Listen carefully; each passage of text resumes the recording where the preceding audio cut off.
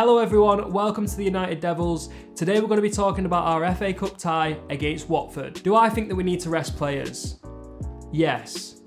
Do I think that we should rest players? Yes. I feel like the league's our priority at the minute and we've got a really important game coming up against Burnley. If we win that, as you all know, we go 3 points clear at the top of the Premier League. Watford are still a decent side. I think they're 6th in the Championship and they've not been relegated long. They got relegated last season. Now, they're going to come to Old Trafford. They're going to want to prove themselves. They're going to want to let everyone know they're coming back up to the Premier League next season. And there'll be no better way than getting a win at Old Trafford. We really need to stop them from winning because 2 cup exits in less than a week is pretty tragic. You go from being really optimistic and excited about the season and then you go out of 2 cups.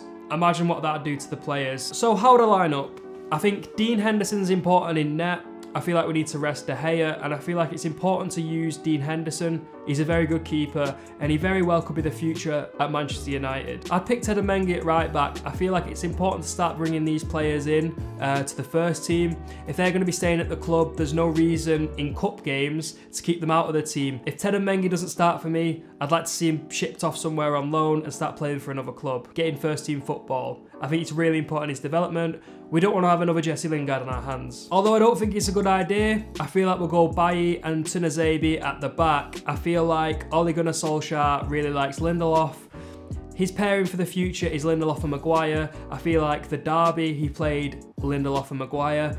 I hope it's because he's resting Bailly and knows that if he plays too many games in a row, typically he gets injured. Hopefully that's not the reason. Hopefully Lindelof and Tunazebi start and Bailly can play at the weekend. But my prediction is that Bailly and Tunazebi will be back in this team.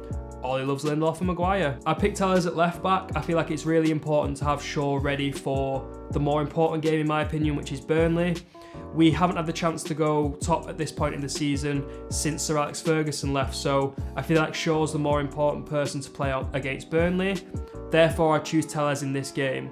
Tellers isn't a bad choice, don't get me wrong. He's a great second to have, and that's kind of where I think he should stay. I don't think they should be swapping them out. I feel like Shaw's a better player overall. People could argue that Tellers gives us slightly more going forward. I'd play him in this game. I think Shaw's more important. Tellers starts for me. So I'd play the diamond in midfield with 2 strikers. I want to see Matic holding, I want to see Donny van de Beek and Fred in the middle, and then I want to see Juan Mata going forward. Nemanja Matic needs to play to rest other players. I feel like he'll be good in this game. Against lesser opposition, he kind of comes into his own. He's still a very important player for our squad. It'd be nice to replace him. But whilst he's here, he's very important in that centre defensive mid position. I feel like it's really important to get Donny van de Beek into this team.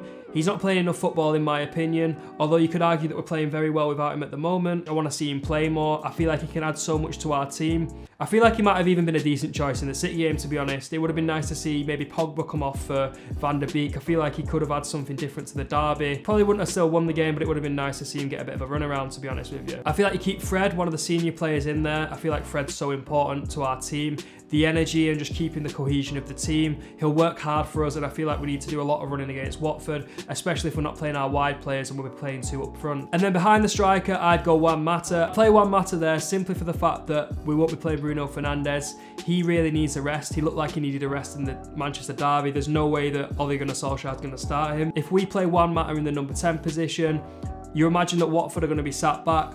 I feel like Mata's got the skills still, even if his legs have gone, to unlock that defence and get one of our strikers through on goal to score. I wouldn't mind if you swapped out Juan Mata and Donny van de Beek, to be honest. I don't think that would be too detrimental. I feel like Donny van de Beek can do just as good a job as Juan Mata. I'd just play Donny van de Beek further back because he'd be doing more running, and I don't think Juan Mata has the legs to be running around so much, if that makes sense. One of the strikers I'd pick is Mason Greenwood. He's not been playing great recently.